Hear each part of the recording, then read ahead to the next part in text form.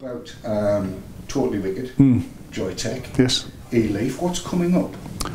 What's coming up? We will be launching a new site called eleafworld.co.uk at the end of this month, which will be a place for customers to buy e-leaf branded products. Okay.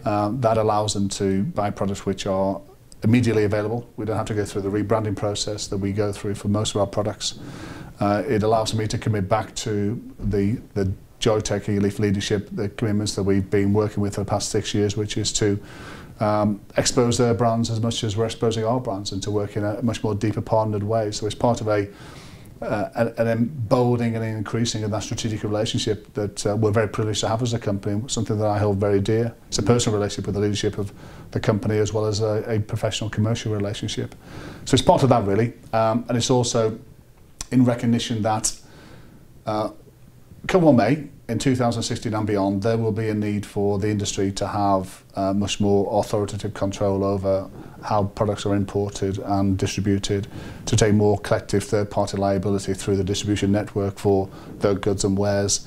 And this is part of our strategic stepping stone into making our business much more resilient and able to take those responsibilities on board, take that third-party liability, distribute products with a level of support which is naturalised in the UK, with real-time support, with products available in our warehouse that can be shipped within 24 hours. We take responsibility for duty, importation control, certification, etc.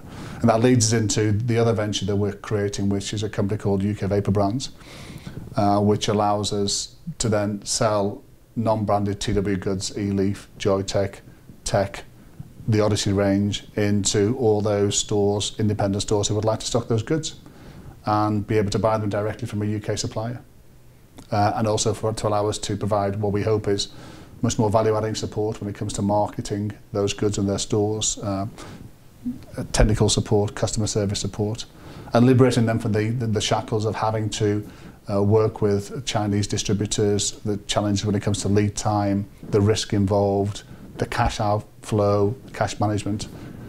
So I think it's in round terms, I suppose, the ability for us to be able to supply a greater part of the marketplace with goods that they're seeking to offer.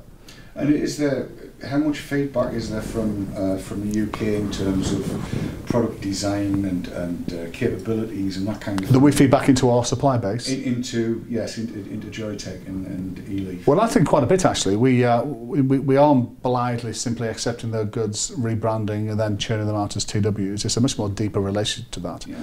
They're part of our team who supports us in developing some of our exclusive goods. So the Go cigarette was designed by us and was made by Joytech for us.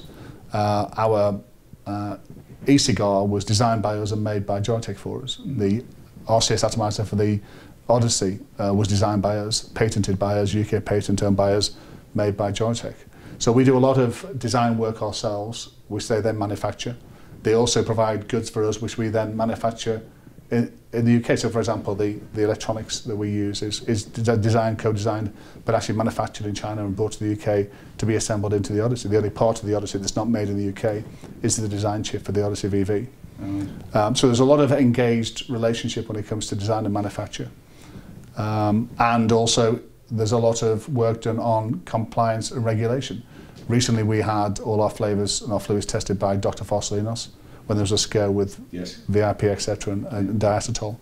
And I'm happy and content that our products work as we test them, but I wanted a third party supporting the definition. I wanted that to be tested by Dr. Fossilinos, so we could third party arbitrate and confirm to our customers that indeed what we tell them is correct. And we worked with Joytech for our Titan fluids to make sure that they were tested, and any feedback there was, which is all very positive, was engaged and responded to. So there's a really strong relationship. It's not just a relationship that allows us to buy products and sell. They've given over to us something they've given to nobody else. They've not allowed an independent third-party company to have a distribution agreement nationally for Joytech and e-leaf. There are no IHS in 2014 where obviously they built the e-leaf business, and there's a lot of new products and lots of innovation, and you could argue that some of the Joytech products became a bit stale. I think they've recrystallised it into the kind of company it was in 2010 to 2012 with some really, really strong innovations, some rapid transformation of those prototypes into really wonderful products such as these. I mean, they're a great credit to them. I have to say I'm really quite liking the Eagle one. It tends to go everywhere with me. The E-grip, I've left the E-grip at home. For the first time in a long time I've left the E-grip at home, but that's only because I've got the Eagle one.